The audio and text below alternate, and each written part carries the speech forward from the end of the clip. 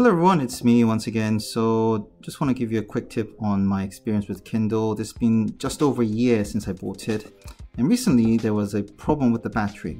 Okay, what I mean by that is, let's say if I were to fill up the battery to 100% next day, the morning, about 15 hours later, from 100% it will be drained all the way down to 10-15% remaining. And that really annoyed me 3 days in a row, and I just thought, what am I going to do? Is there a battery problem, and etc.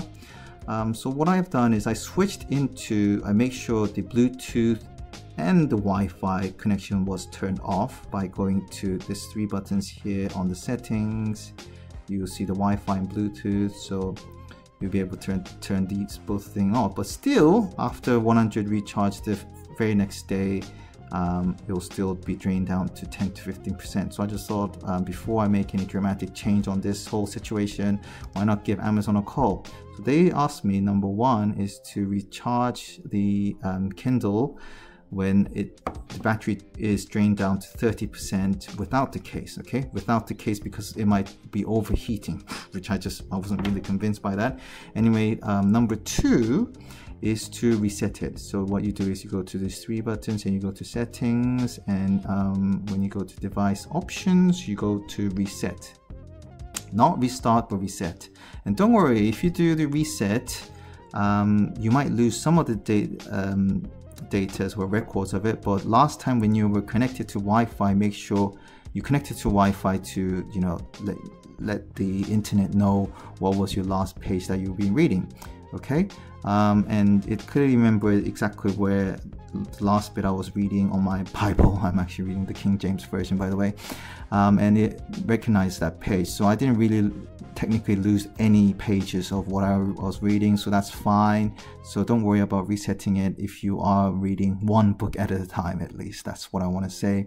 And lastly, even though you reset it and let's say your battery is draining quickly, they're asking you to buy a next device, but they will email you.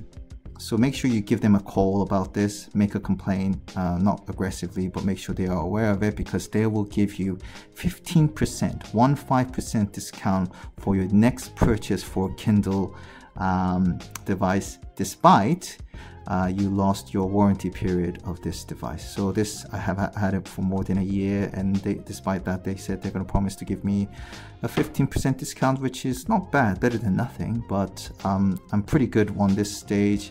It's been more than 5 hours since I charged it up to 100%, and I deliberately put it onto the airplane mode, and it's still 99%, which is really good. So I'm really pleased by that. So I just wanted to explain to you, if you're having the same problem with your Kindle device, make sure you follow those three procedures, and I think you'll be relatively happy. I'm very happy because it seems somehow some updates have dramatically, deliberately programmed the Kindle to drain the battery for some reason. It was really annoying, but I'm sure I'm really glad that this whole software has now been disappeared. This is not mingling about with my battery, and it came back to normal. So I'm really pleased with that. So I just thought I will let you guys know about this.